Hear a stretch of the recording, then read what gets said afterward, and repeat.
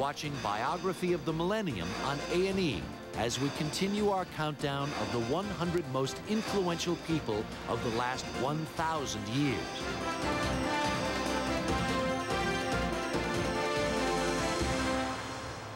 He was initially turned down from film school, but he would become the storyteller to the world, the most powerful man in Hollywood. Jaws.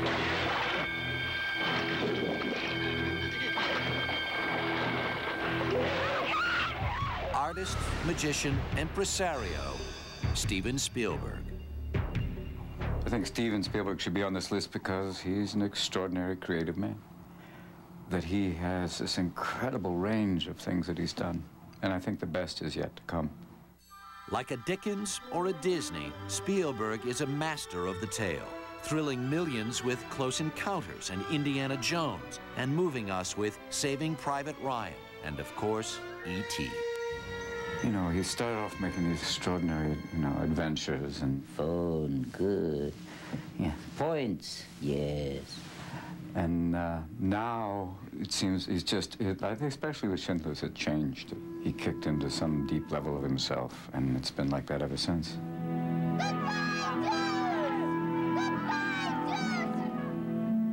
Steven Spielberg's artistry doesn't just entertain us, it reminds us on a global scale of humanity's potential and its pain.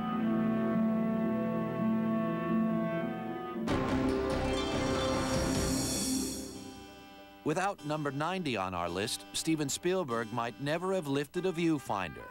Next time you pose for a family photograph, you can say cheese, but you should be saying Daguerre, Louis Daguerre. He invented the first practical method of photography, the daguerreotype, and gave us a new way of seeing through the lens of a camera.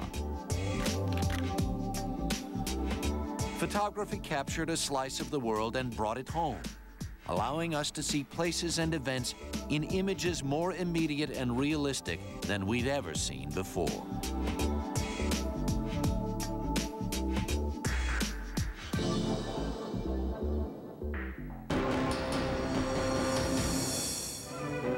Most dramatic step to date in women's campaign for equal rights, women who register and vote. They called her an anarchist. They called her a man-hater. But it's because of number 89, the sturdy Quaker named Susan B. Anthony, that women in the United States have the right to vote. In an 1872 election, she marched up to the ballot box and voted. She was immediately arrested and fined $100, which she refused to pay. Anthony became America's premier suffragette, focusing the country's attention on equal rights for women. Her struggle would win them the rights they cherish to this day.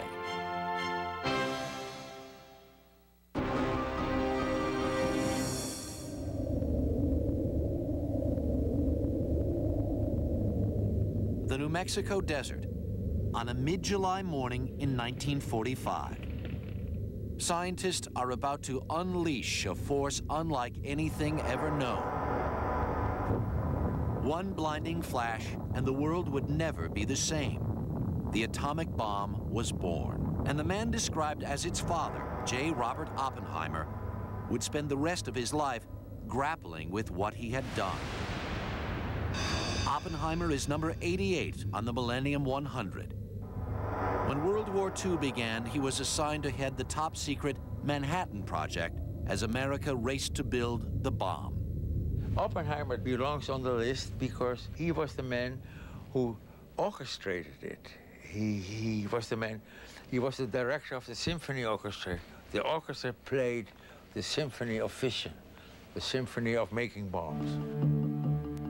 On August 6, 1945, the first atomic bomb was dropped on Hiroshima, Japan, killing more than 70,000 men, women, and children.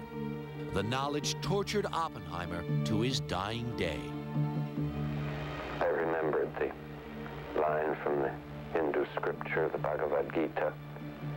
Now I am become death, the destroyer of worlds. I suppose we all thought that one way or another.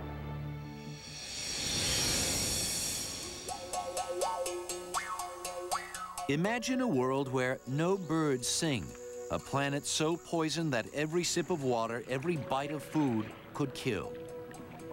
Were it not for Rachel Carson, that might be our Earth. Rachel Carson, a quiet marine biologist, was the Paul Revere of the environmental movement. She sounded a warning about pesticides in her landmark book, Silent Spring. The chemical industry branded Carson a radical, a subversive. But her quiet eloquence and thorough research eventually won out. Congress heeded her warning and passed legislation to vastly restrict the use of pesticides. Unfortunately, by then, Rachel Carson was mortally ill with cancer. But she died changing attitudes and teaching the world how to treat our global home with respect.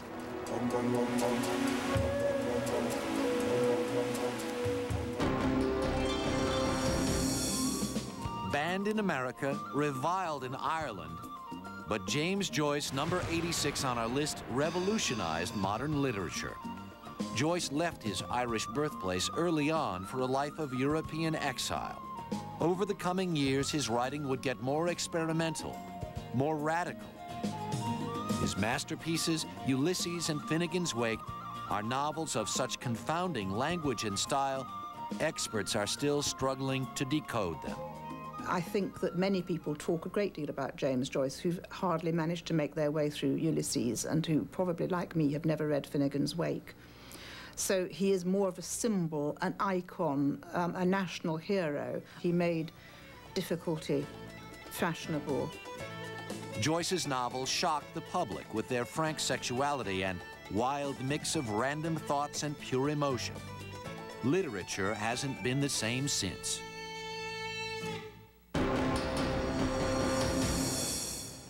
Here's great news about two wonderful Barexo hand cleaning products. Actor, governor, president, number 85 on our list is Ronald Reagan. Reagan? Yeah, it didn't seem to me he belongs on the list. Ask Henry Kissinger that question. He was exactly the right man for that period. To ignore the facts of history and the aggressive impulses of an evil empire to simply... Reagan makes our list because of his achievements in foreign policy. He is credited by many for hastening the downfall of the communist bloc. I think Ronald Reagan was a seminal figure in the final collapse of the Soviet Union and in the beginning of the post-Cold War international order. Master of the photo op, Reagan stood at the Berlin Wall and challenged his Russian counterpart to do the right thing. Mr. Gorbachev, tear down this wall.